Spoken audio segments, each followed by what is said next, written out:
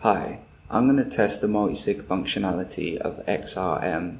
So first things first, if you don't have Monero, go to getmonero.com and you can just download the GUI because the GUI comes bundled with the command line wallet.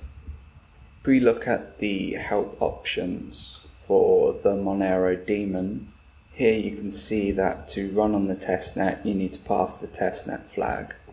Now, if it's the first time running or you haven't run it for a long time, you will have to do the synchronization, which might take a while.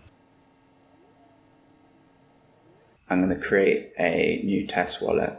So first let's have a look at the help. So again, to run the command line wallet on testnet, we pass the testnet flag, and down here we've got bit message arguments which we used for the multi-sig messaging. Okay, so specify wallet file. If wallet doesn't exist, it will be created. Test 1. No wallet found with that name. Confirm creation of new wallet. Yes. Enter password for wallets.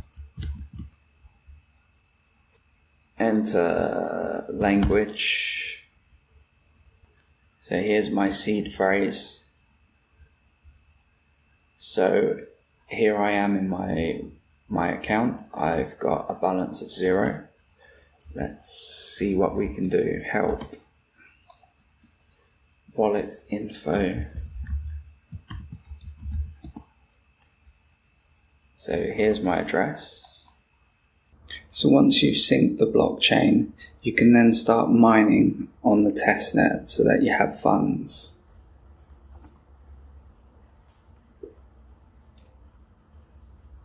And eventually you will have some testnet XMR in your account. Before we get into it, this method actually fails because of a bug, so I have to revert to manually creating a multi-sig wallet and manually doing a transaction. But I'm going to run through the process up to the bug. Next we need to look at bit message. So if we go to the wiki, we will see that there is a internet forum. Here someone has kindly linked the app image. So if I run bit message, here we have the user interface. It works like email, but it's built with the same philosophy as Bitcoin. So it has an anti-spamming feature whereby to send a message you have to generate some hash, i.e. do some work in order so you cannot spam the network. And there's various channels you can subscribe to. I haven't actually been able to find a channel that is active, but the bit message network is in use, as I can see here that I've processed 2,137 person-to-person messages and 242 broadcast messages. So if you go to the bit message wiki, there's a section on the API, and here it shows you how to set the API. So you want to go to a keys.dat file, manage keys. So the keys.dat file is in home user config bit message.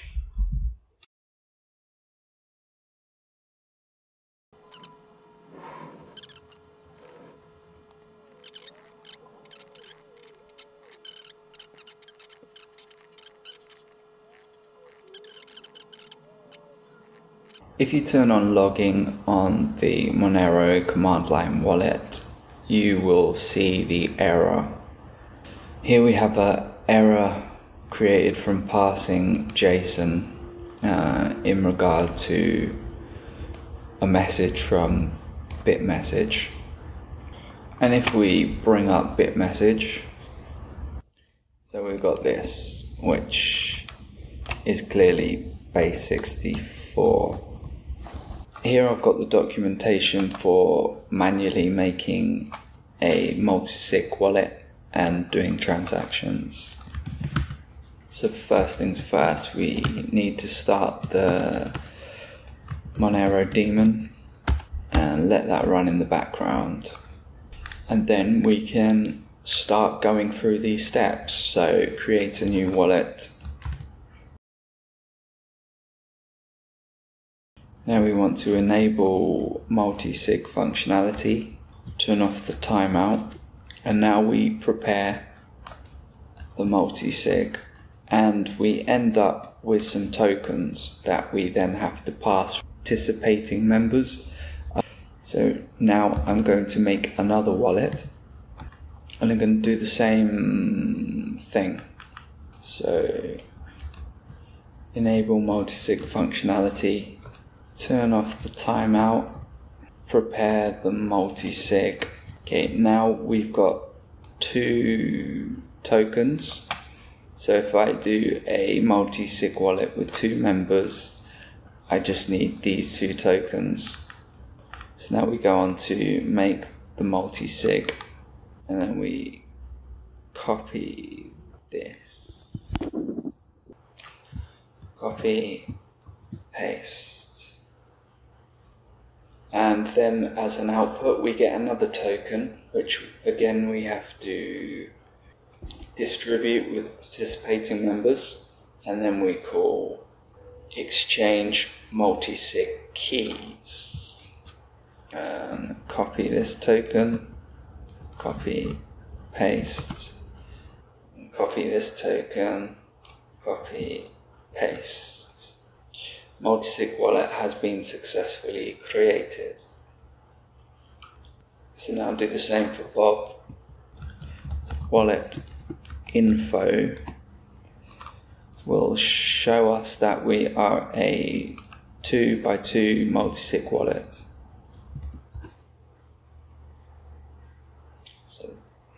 So this is my wallet with testnet Monero. Transfer to the multi-sig address 1 Monero. So now both Alice and Bob in their multi-sig wallet have a balance of 1. Now I just got to wait for this balance to come unlocked, and then we can do a multi-sig transaction. As I wait, I can prepare the keys for signing the multi-sig transaction. So first we have to export the signing information from each of the participants in the multi-sig wallet and distribute that information, and then import them all together ready to sign a transaction. So we need to issue this command. So export multi-sig info Alice info key. And then I need to do the same for Bob. Export multi-sig info Bob info key. And then the next step is to import them. Import multi-sig info. And I'm going to import Bob's key info, Bob info key, along with Alice's own key info, Alice info key. And then I will do the same with Bob. And then I need to create a transaction. that will then be signed with that key information. And I'm going to simply send, so transfer 0.8 XMR.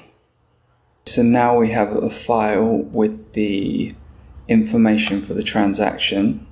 Now that Alice has signed the transaction, Bob needs to do the same. I can just issue this command.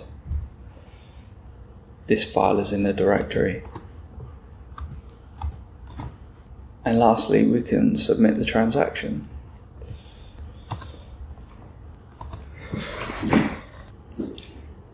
So, in conclusion, Monero definitely doesn't have the user experience for multi-sig wallets to be used daily and by most people.